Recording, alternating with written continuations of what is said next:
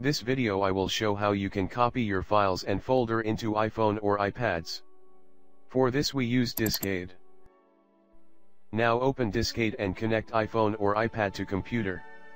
Now as you can see, it will ask you to allow to access to your Apple device. Therefore tap on a trust button on your device. And click OK. Then it will show Diskade home window. I choose the media in storage and now you will see folders here. Right click on the media and now you can copy all media folders on the computer. Or you can copy folders and file into the media folder just clicking copy to the media. I'll click on new folder then enter a test as a name for the new folder. OK, now here is our test folder. You can open it and copy files or folders into it. First we copy folder into this test folder. So I choose copy to test and then I choose folder.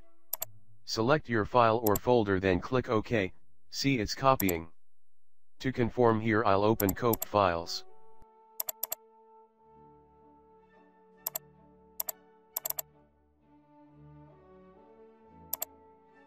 I'm going to delete a file.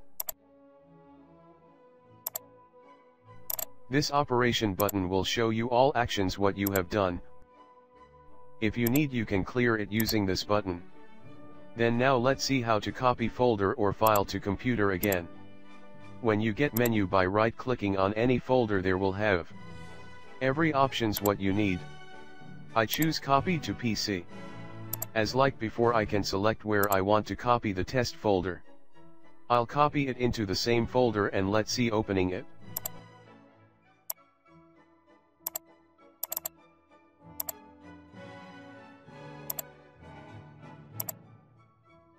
So as you see it's so simple and you can make your iPhone or iPad to pen drive.